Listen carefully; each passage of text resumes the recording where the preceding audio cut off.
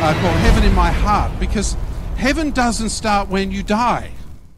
Heaven starts now. When you ask Jesus into your life, heaven starts now. You can have heaven in your heart every moment of every day. His name is the Holy Spirit. And you don't have to wait till you die. You can have heaven right now. Now, most of us believe in heaven, but very few of us know anything about it, don't we? Is that true? So you better come the next few weeks, because you'll learn a lot. We know it's better than hell, but we're not really sure what that means. We just know that given the choice, we'd choose heaven over hell, wouldn't we? I hope you said yes to that. So I want to explore what heaven really is biblically, what it isn't, and why we should get excited about it. John chapter 14, verses 1 to 3. If you have your Bible there, please open to John chapter 14. If you have this memorized, then good for you. That's fantastic. If not, we have notes in our Bible app. On the Bible app is also the Bible, but we also have the notes for this message on our Bible app. So if you have the Bible app, if you open up to, I think it's messages there, and you'll see all the notes there, you can fill it in. You can email yourself, because this is pretty important stuff, wouldn't you say? In the light of eternity, we should know something about eternity. And mostly we don't. This is what Jesus said in John 14, starting at verse 1. Let not your hearts be troubled. Believe in God, believe also in me. For in my Father's house are many rooms. If it were not so, would I have told you that I go to prepare a place for you? And if I go and prepare a place for you, I will come again and will take you to myself, that where I am, there you may all be also. Where I am, there you may be also. Lord, I pray that you would just enlighten your scriptures. You will give us a glimpse of heaven. As we sang holy, we sense the presence of heaven. But Lord, we want to understand, and we want to get excited, because this is what drives us on through life, if we know where we're going. So Lord, I pray that you would speak to us over these next few weeks and open our hearts that we might receive what your word says in Jesus' name. You know, Jesus gave us a glimpse of heaven so that we would not be troubled. In this life, he said, we would have many troubles, but when we die, we will have peace. John 16:33, Jesus said, I've said these things to you, that in me you may have peace. In the world you will have tribulation, but take heart, I've overcome the world. We can have peace in our hearts because we can have heaven in our hearts today. Now, this morning, I thought I'd copied all these visuals and stuff across onto my little thumb drive, and apparently I hadn't, so I had to rush back to my house and then rush back here before church started. Now, I don't know if God arranged this, but the slowest drivers in the world, the maximum number of lights, and honestly, I mean, all due respect, I got behind some drivers who think that the speed limit is kryptonite and they need to keep as far away from it as they possibly can. So here I am in a hurry, and we're doing 50 in an 80 zone. And we're doing 40 in a 60 zone, and there's nowhere to overtake. And I just laughed and I said, Lord, I'm just going to have to get your peace from this, because I can't get around this person. There and back. Twice. Because God has a terrific sense of humor. And he's just like, yeah, you're enjoying that, aren't you? And I said, yeah. See, in this life, we will not have peace. In this life, we will have trouble. We'll have tribulation. Things will go wrong. How many of you know things go wrong? They do sometimes. You don't get everything you pray for. Everything you desire, you don't get. This is what this life is like. We will have trouble. People will attack us. As Kenny said, people will betray us. They'll let us down. But we have to believe there is something more than what we see around us in this life. Yes? So I hope you get excited about this message series. Most human civilizations believe in an afterlife. And most talk about a blissful place where we can rest in peace. You see it written on headstones, R.I.P., rest in peace. We hope to at least rest in peace. What we're saying is we hope this person's death is better than what their life was. And it's not always true. We call it heaven. Some different religions call it different things. We must, on the bulk of evidence, you'd have to say there's something out there, wouldn't you? Some people call it paradise, some people call it nirvana. There's all sorts of things that people call it. Early Christians, did you know, clearly had a preoccupation with heaven. Roman catacombs have walls, pictures on the walls and inscriptions detailing heavenly landscapes, children playing, feasts and banquets and all that sort of stuff. And what they based it on were the thoughts of what St. Paul had shared in 2 Corinthians 5. He said this, "So we are always of good courage. We know that while we are at home in the body, we are away from the Lord. For we walk by faith and not by sight. Yes, we are of good courage, and we would rather be away from the body and at home with the Lord. So whether we are at home or away, we make it our aim to please him." So Paul said, look, it's better that I was in heaven, but I'm going to stay in this body because there's still work to be done. I'd rather be there, but whether I'm here, whether I'm there, or whatever I do, I want to please God. And I hope that's your attitude. Whatever we do, we want to be pleasing God. So talking about and understanding what heaven teaches about, what the Bible teaches about heaven should encourage us in our day-to-day walk. We should think, well, we're going to a place that we can get excited about.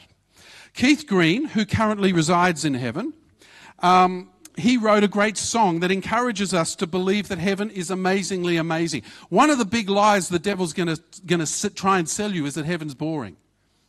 And it's not. Heaven is amazing on a scale we can't even imagine. Listen to what Keith Green wrote. He's experiencing this right now. He wrote this: "I can't wait to get to heaven when you, Jesus, wipe away all our tears. In 6 days you created everything, but you've been working on heaven 2,000 years. Think about it. Think of the best that we could see out there, the mountains, the beaches, underwater, in the skies, the incredible things we see in this world. This was 6 days' work. And God's been working on heaven for 2,000 years. The part of the problem here is that we all have a terminal disease. A Christian man was caring for his wife who was dying of cancer. He asked her one day, "What's it like to wake up every morning knowing that you're dying?" And she replied, "What's it like to wake up every morning pretending you're not?" Because we are all dying. Even you young people who feel nice and fit and good looking and all that sort of stuff, your body will wear out. I was once young. I was once fitter.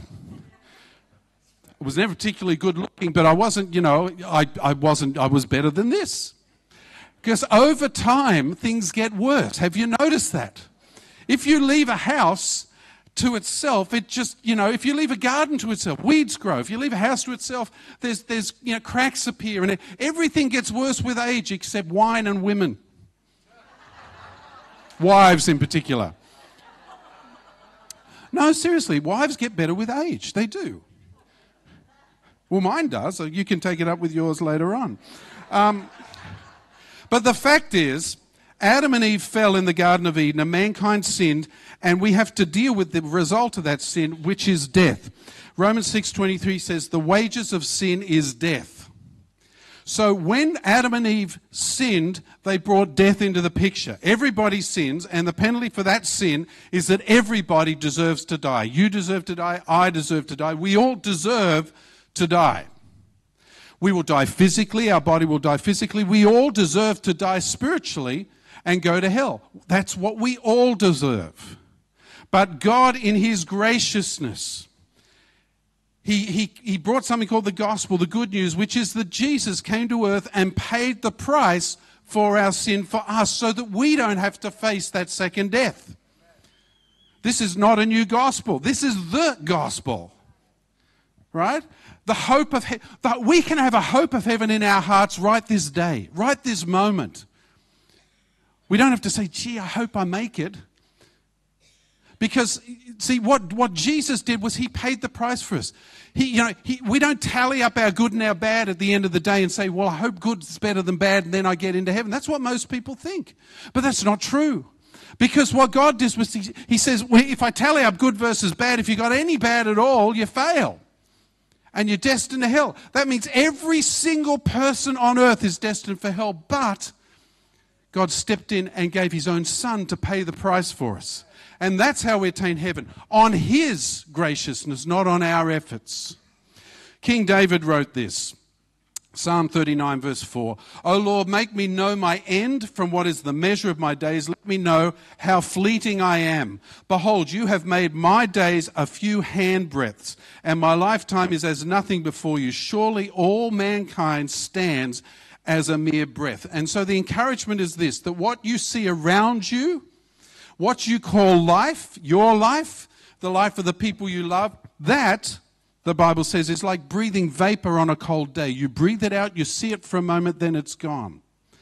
Because in the scope of eternity, from time immeasurable backwards to time immeasurable forward, your life is really a moment. It's like a breath.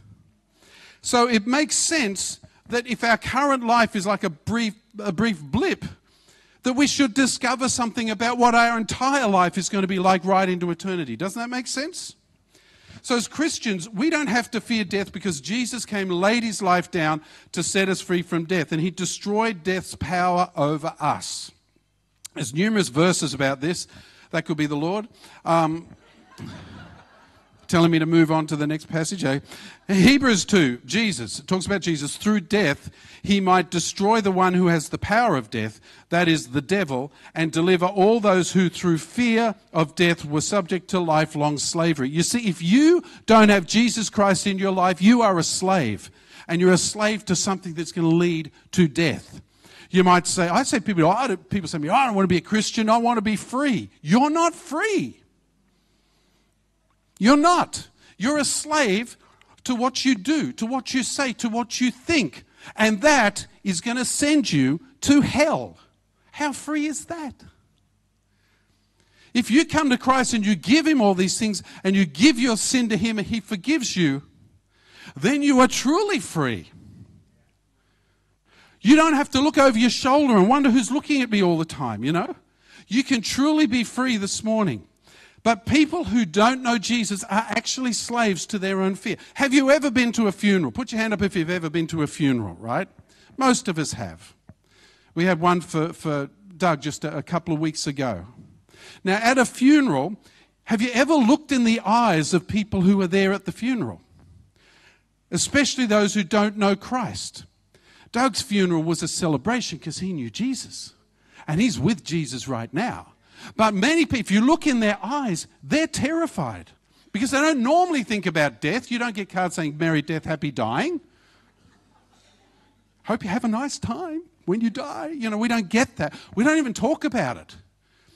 If we talk about, jokes about death or something, we all get a bit sort of tense, because people are fearful. They don't know what's going to happen.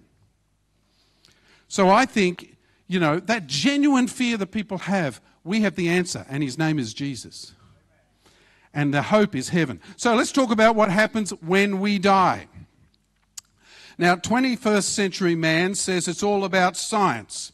And you'll be pleased to know, possibly not pleased to know, that there is no science that validates the data as to what happens when we die. So no matter who you are, rich or poor, successful or not, believer or not, if you have a bunch of university degrees or nothing at all, we all die, and we all require some sort of faith because there is no verifiable scientific data. That we don't have anything that measures beyond the grave. We have anecdotes, we have people talking about, they've had an experience, but we don't have any scientific proof. So if you're a scientific person, I don't care who you are, you've still got to have faith. You've got to have faith to believe some of the scientific theories, because they're just theories. So whatever you do is going to require faith. So what do people say happens when we die? Well, number one, annihilation. Atheists and a few others believe that when you die, that's the end of it. So when you die, nothing, zip, you're finished. Your body goes to dust and you're nothing. Now, it's really interesting that if you Google the last words of atheists, because there's a string of very famous atheists whose last words would belie the life that they led and the things they believed and propagated. So, for example, Sir Thomas Scott, his last words were, "Until this moment, I thought there was neither God nor hell. Now I feel and know that there are both, and I am doomed to perdition by the just judgment of the Almighty." Robert Ingersoll, another atheist, said, "Oh God, if there be a God, save my soul, if I have a soul, from hell, if there be a hell." He still didn't know, but he sensed something really bad was coming out there.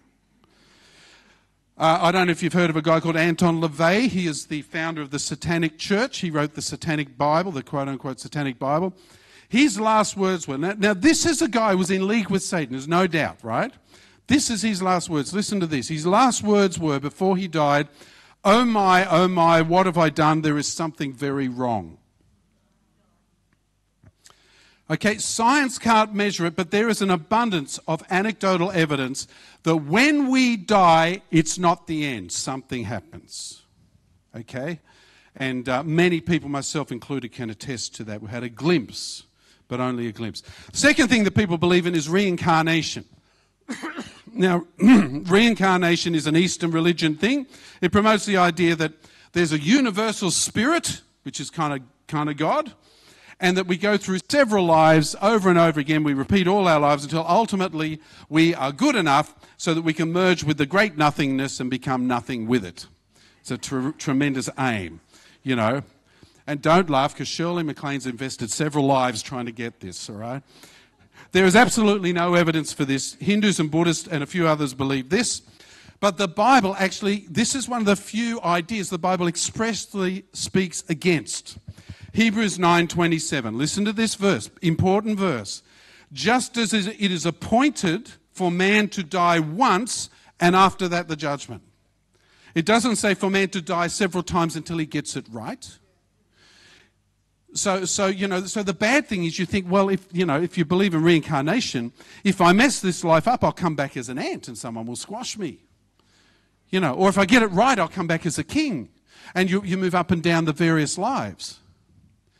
Right? And what happens with that, Satan's actually harnessed that whole idea, because in places like India where this idea is prevalent, you don't want to mess with someone else's karma because that would ruin your karma.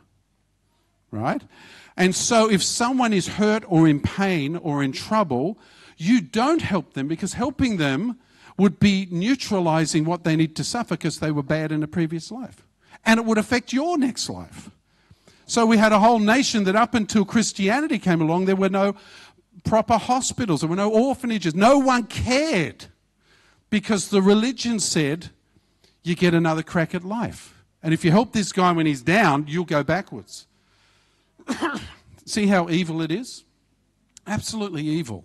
The first orphanages, hospitals, schools, everything that were in India came in when the Christians came in, because they care for people. And the others, it would mess with their karma. The Bible teaches that we get one life. Everybody say one life. One life, just one. It's not a dress rehearsal. You can't die and come back like in a computer game. You sit there and go, bang, oh, I'm dead. Oh, hang on, I'm back again. I can keep going. That's not what life's like. The Bible says one life, and after that, the judgment, where you'll be called into account for everything you've done. Romans 14:12. So then each of us will give an account of himself to God. So annihilation certainly doesn't work, because there's a lot of evidence that stuff's out there. Reincarnation is just completely made up. There is no evidence for that at all. The third one, which sometimes touches Christians, and several sects believe in this, is soul sleep. Now, some Christians believe that when we die, we all sleep, because the Bible, when it talks about death, uses a figure of speech. Someone falling asleep is the same as dying. So some people say, well, when we die, we all sleep, and then later on, we will be resurrected, and we will all face judgment. Now, to hold to this, yes, there's several passages that use an analogy of sleep, going to sleep with dying, but you've also got to ignore several other passages to make this one fly. So I don't think it's God at all. This view holds that we all sleep and we are resurrected to final judgment, where believers go to heaven and the ungodly go to hell. 1 Corinthians 15:51 says this, "Behold, I tell you a mystery, we shall not all sleep, but we shall all be changed." That's a great verse on the rapture, when we all go to be with the Lord in the air, right? And so he's saying we shall not all sleep. And so people say, well, maybe our soul sleeps when we die. Well, all of these theories, that one included, are based on some wild guesses or trying to sort of adapt things to explain strange paranormal events. But my question to you this morning is, what should we believe about death? It's not bad or wrong to talk about death. I think we should, don't you? We shouldn't just save it up for funerals. We should talk about it all the time. So what should we believe about death? We need some sort of a reliable standard that will tell us what actually happens when we die, that we can rely on. Something that's never been wrong, something that's been proven right again and again, and we have that. The Bible, the Word of God, is our standard on what happens to us when we die. Not, gee, I feel like this happens when I die. So I want to ask you the question this morning, why bother learning about heaven? Well, as Christians, very few of us actually have a theology of heaven. We kind of know it's out there and we know it's better than hell, but we still have no idea what it involves. And I'm convinced that having a firm biblical idea of heaven should be a priority, especially with the current events and the state of the world.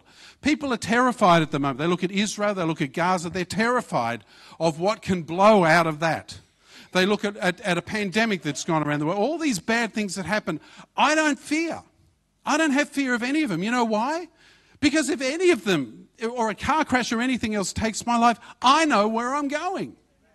I'm not living in fear. I'm not saying I don't care. I care for other people. But I don't share that fear because I have this surety in my heart. Understanding heaven, having heaven in your heart, should encourage you to face this life. Colossians 3 says this, verse 1. If then you have been raised with Christ, seek the things that are above, where Christ is, seated at the right hand of God. Set your mind on things above, not on earthly things. Now the word seek in the Greek is interesting. It's the word zetio, which means to seek or crave or aim for. And the tense that it's in the Greek is the present tense, which means seek and keep on seeking. Don't do it once, do it repeatedly. So what it means is that we as believers should keep on keeping on seeking the things above heaven, not earthly things. What Paul is saying there is everything you do, constantly think, keep seeking the things that are above. Keep going, keep going, keep going. Don't give up. Don't do it once and say, well, I've done heaven. I've thought about it. We should be thinking about it constantly. Philippians 1:21, for me to live is Christ and to die is gain. So what advantage is correct theology? Well, let me read a little bit from Randy Alcorn, who's written a fabulous book on this. But he writes about Florence Chadwick. In 1952, she was the first woman to swim the English Channel both ways.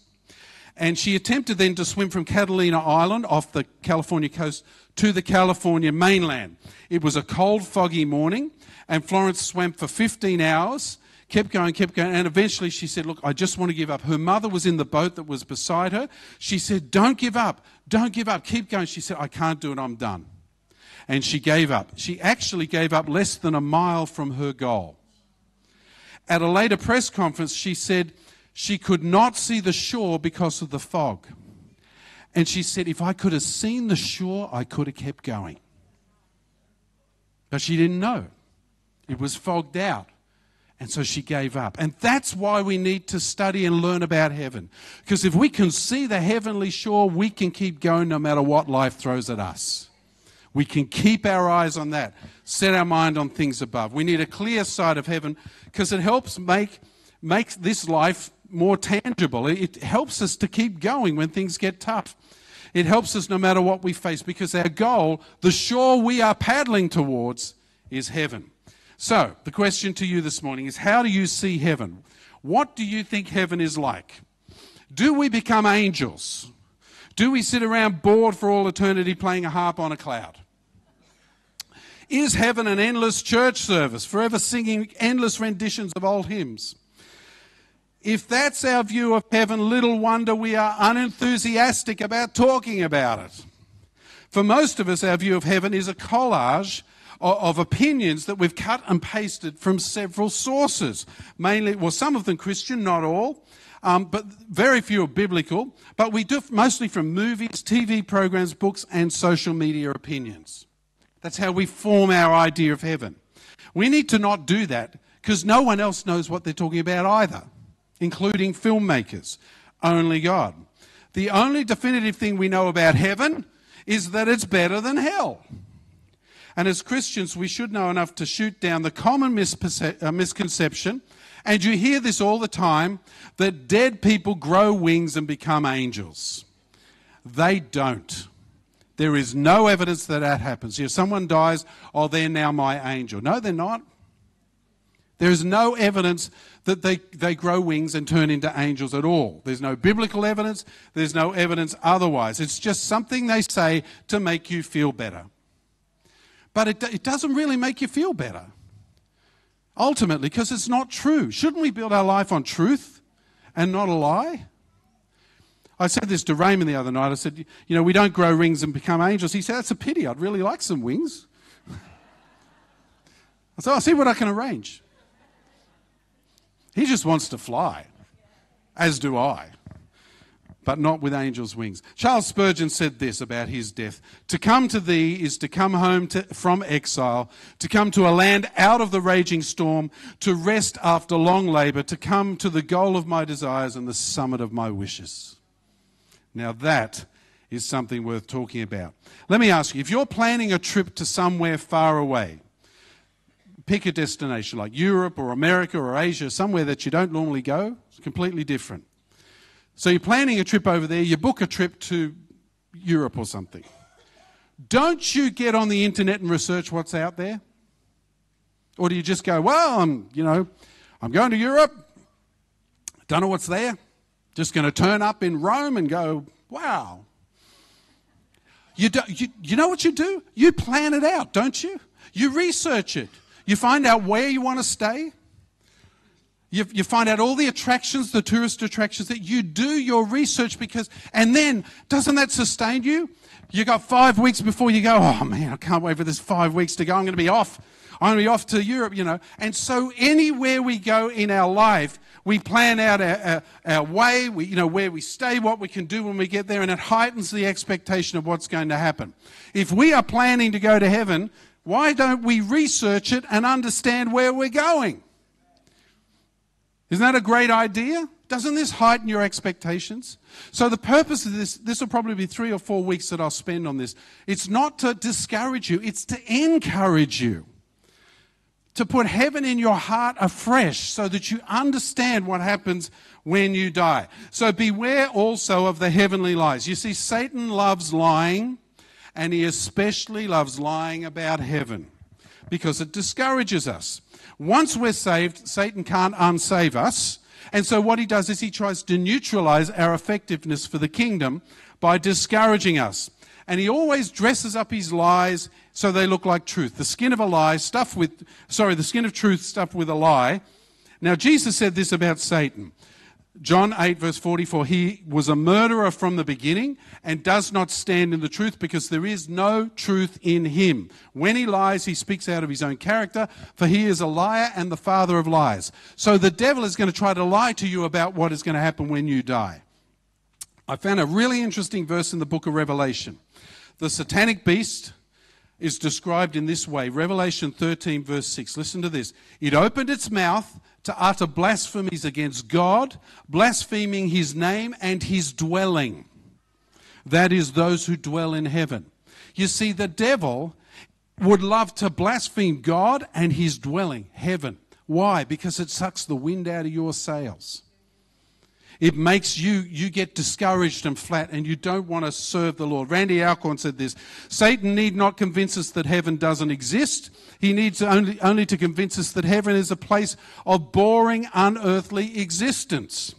If we believe that lie, we will be robbed of our joy and anticipation. We'll set our minds on this life and not on the next, and we won't be motivated to share our faith.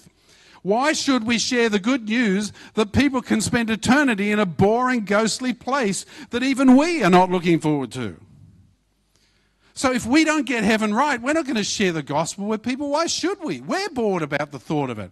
So let's explore heaven for a minute. Satan wants to suck you dry of any desire to be with your Lord in the place he's told you. Remember, right at the start, he's preparing a place for you. He wants to sap your hope. He wants to diffuse anything that you could become for the kingdom of God. But I want to diffuse him this morning, and I want to just briefly explore the truth about our eternal destination. Now, it's not, for many of you, it's not going to be where you think you're going, but we're going to explore that in coming weeks. But what we are fed in our society is a steady diet of what's called naturalism, the belief that the world can only be understood in scientific terms without recourse to spiritual or supernatural explanations. So in other words, what we see here is real, what we can't see is not real. And Satan says to you, seeing is believing, but God says to you, believing is seeing.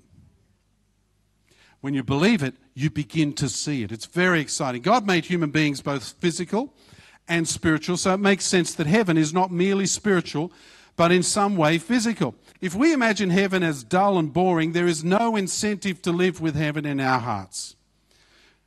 But if we can imagine a true and biblical version of heaven, we can live with that in our hearts every day. So, what is heaven going to be like? Here's a hint. The Apostle Paul wrote this, 1 Corinthians 2. Listen to this. As it is written, what no eye has seen, nor ear heard, nor the heart of man imagined, what God has prepared for those who love him. These things God has revealed to us through the Spirit, for the Spirit touches everything, even the depths of God. You see, God, according to Paul, is preparing something that no eye has seen and no ear has heard and is off the charts. Off the charts. Exciting and fascinating. In my quiet time this week, I was studying in Mark. If you're doing the Bible reading plan, I hope you do that. But I was studying in Mark. It says in Mark 6:52, when Jesus was walking on the water and the disciples saw him, and it's interesting. They did the feeding of the 5,000, and then they saw Jesus walking on the water. He came in the boat, calmed the storm, all that sort of stuff. And then it harps back to the feeding of the 5,000. It says this, for they did not understand about the loaves, but their hearts were hardened. And I puzzled over that a little bit this week, and it suddenly dawned on me.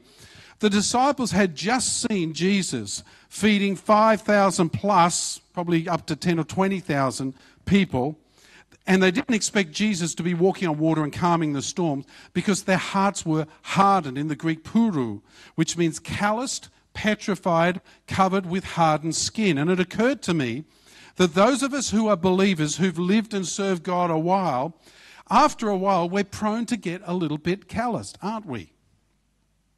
We're prone to get same old. Familiarity breeds contempt. You know, I've played the guitar for a long time.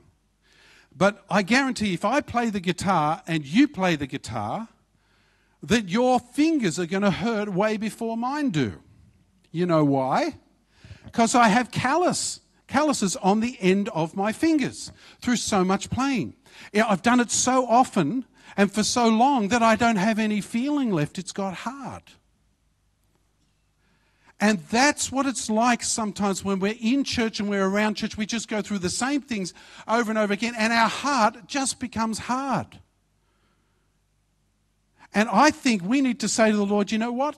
I want a soft, supple heart, don't you? I want to listen to, I want to understand, I want to be everything you want me to be. Not familiarity breeds contempt. Church, we must never lose the wonder, the awe, the being overwhelmed by the blessings of God. Don't become hardened, because heaven is what God is preparing for us, and it is going to, listen to me, it is going to be mind-bogglingly off the charts exciting. I'm not just saying that. I think it's going to be an amazing experience. So, over the next few weeks, I'm going to ask you to dive into heaven with me. The devil's going to sell you this heaven is boring thing, right? He's going to say it's an endless church service, singing old hymns. Every hymn has 58,000 verses. You know the ones. That's what it's like. Or you're going to be sitting on a cloud playing a harp until your fingers bleed. That's what he's going to sell you. That is not true. And I don't believe any of those satanic lies. Heaven is going to be exciting, glorious, wonderful, and endlessly interesting. So what's an analogy that I could use? And I thought this was a great analogy. I actually love, does anyone here like snorkeling? I love snorkeling, and then I've also done some scuba diving. And the first time I went scuba diving, I remember going down under the water, and you go down, 10 metres, 15 metres, whatever. You're under the water, there's a lot of water on top of you. I never wanted to look up because it's a long way down. But I tell you, what's down there is completely different to what's up here. Like I remember the first time I dived, sitting there, and Bill Newman, my friend, said, "What was it like when you dived?" I said, "It was like being in the Garden of Eden." I mean, you can't see anything you recognize. It's incredible colors, incredible shapes, coral and fish and stuff like that. It was amazing. It was like being in the Garden of Eden. I couldn't tell you the name of any of those things, but they were amazing.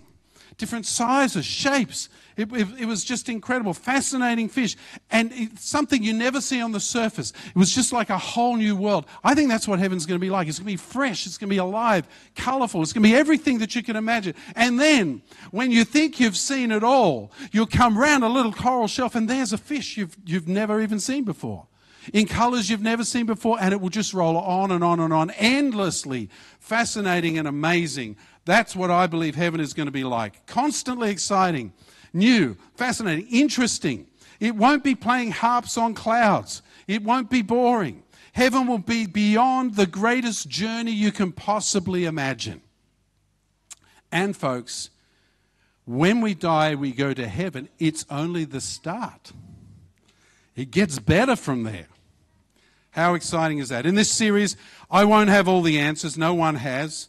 But some things will remain hidden from our limited view. In Deuteronomy 29:29 says this, "The secret things belong to the Lord our God, but the things that are revealed belong to us and our children forever, that we may do all the words of the law." So some things are going to remain secret.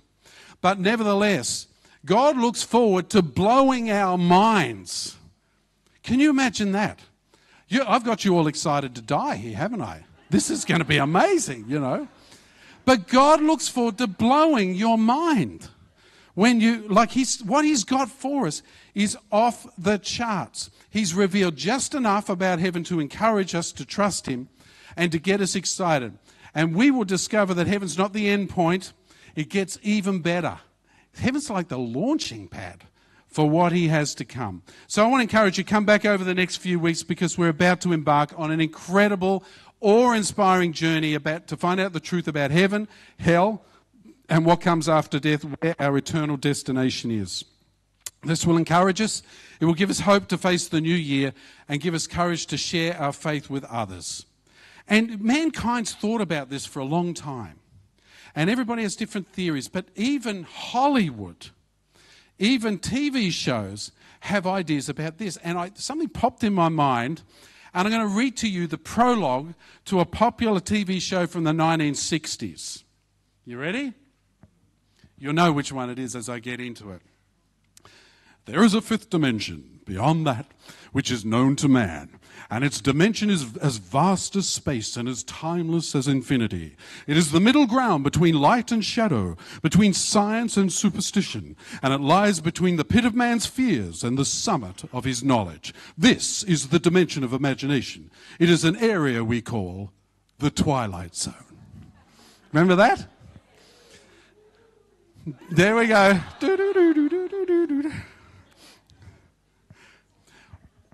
We might call heaven that. It's kind of a twilight zone for us. We don't know. We're not sure. But we know something is there. We don't get it. We can't understand it. But we are so sure that something is there. And over the next few weeks, we'll explore what the Bible tells us about heaven. Because, I'm not really that interested in what the Twilight Zone tells us about heaven. But I'm really interested in what the Lord says about heaven. Aren't you? I want you to get excited about this, because over the next few weeks we're going to roll God's plan out. I know lots of people are talking at the moment about end times and about the book of Revelation, and that's great. I want to go beyond that. That's just the kickoff point. It gets better than that. And God, those who've studied it, get really, really excited about this, because having heaven in your heart every day means that you can see the shore and you can go hard. But that's where I'm going to leave it today. But I need to say, if you do not know Jesus Christ, you're not a part of that. If you've never asked Jesus into your life, we need to change that immediately, because we want you in heaven with us. We want you to stand with us on the shores of that great place of heaven and beyond. But some of you here, you're not sure. And some of you might have been in church for a long time. You might have gone to church. You might have been in church. You might have been in and around church. You know all the songs. You've read a bit of the Bible. But you don't have heaven in your heart. Maybe you don't. You know, the distance between heaven and hell is 16 inches. Between that and that. That's the distance between heaven and hell. Get this wrong and you face an eternity separated from God. Get it right, you have an eternity with the rest of us, with the Lord. So I just want to finish this morning. We're not going to have an appeal or anything like that. I just want to lead you in a prayer. If you've never asked Jesus into your life, this is the most important few minutes of your entire life. And I'm going to say to you, why don't you join us? You might say, I'm not really sure if I believe. That's okay. Just believe in Jesus. If you believe in Jesus, all of this follows.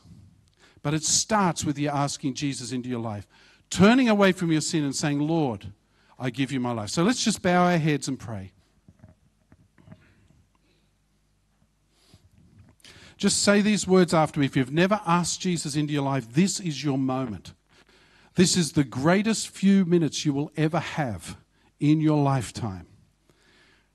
This changes everything. Your life that is but a breath will become something that will be glorifying and incredible and amazing and wonderful for all eternity. So pray this prayer with me, and let's make sure. If you're not sure, maybe you've been in church for a while, you're not sure. Let's make sure today. I don't want anyone leaving this place and going to hell. I want everyone in this place going to heaven.